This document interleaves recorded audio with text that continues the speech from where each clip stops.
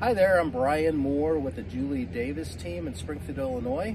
And today we're meeting with Jim and Dave with Safe House Home Inspections.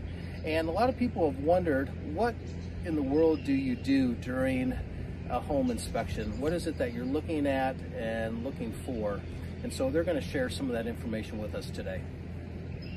So during the home inspection, we'll check everything, starting from the top down, inside and out. So we'll get on a roof if it's not too steep. We'll walk on your roof, check for any missing shingles, damaged shingles, leaks, any material defects in that area.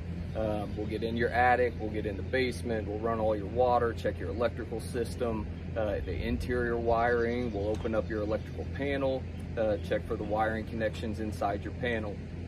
We'll kick on your heating and air conditioning if it's warm enough to check outside, and then plumbing. We'll run all the fixtures in your house, check everything underneath in your crawl space, basement, whatever the case is there. We're looking for material defects with the major components of the home, like I said, roof, structure, electrical, plumbing, heating and air, things of that nature.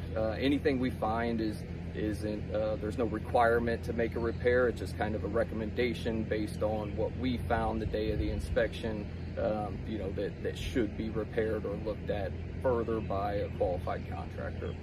And you're going to find as well that there's a lot of maintenance items that you find as well, correct? Exactly, yep, cosmetic maintenance items, and typically those are just kind of a bullet pointed list for potential home buyer to pay attention to going forward, things to keep an eye on, things to address to prevent any further damage, things like that.